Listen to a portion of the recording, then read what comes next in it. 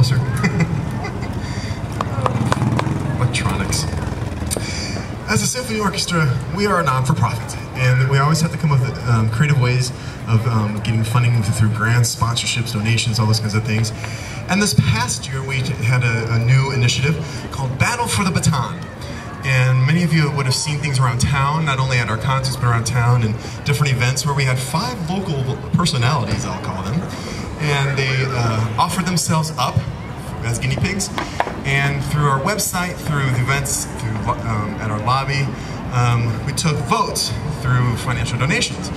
And you know what, I didn't tell you, Josh, but I'm gonna need a little drum roll here in a second. He's so good at that. Anyway, so this year, for our first time out, we collected over $5,000 in this fundraiser. So that was great. So thank you to anybody who voted for this. Thank you very much. And the winner is, I should have brought an envelope. Betty Collins, where are you, darling? There she is, Here she comes. Give her a big warm welcome for her conducting debut.